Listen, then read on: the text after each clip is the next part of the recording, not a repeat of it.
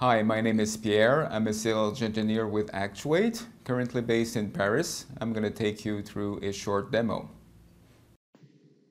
Internationalizing a report is easy with BIRT. This short tutorial will walk you through the steps of creating a report that can be displayed in multiple languages. In BIRT Designer Professional, I created a folder called Localization in my project.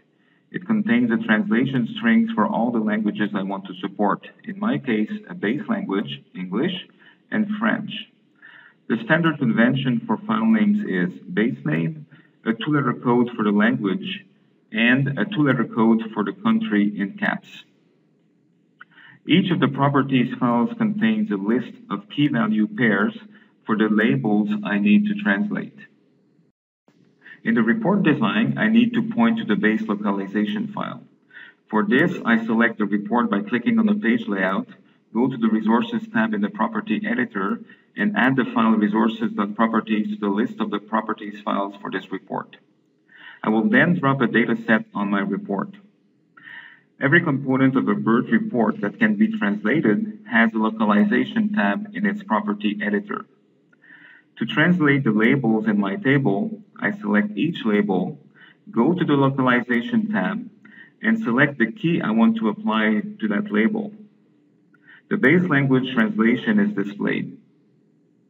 Notice the Quick Add button to add key value pairs of translated strings on the go. Now I can test in the Preview Editor. Currently, my viewer is set up to display in English. Therefore, the labels are displayed in the base language. To change the language of the preview screen, I go to Window, Preferences, Report Design Preview, and I choose a different locale, in my case, French. Rerunning the report will show the labels in French. Localization files are resources files. To view a report in multiple languages from iHub, simply publish the localization files to the resources folder of the iHub volume. And voila, you now have a localized BIRT report. I hope you found this tutorial helpful.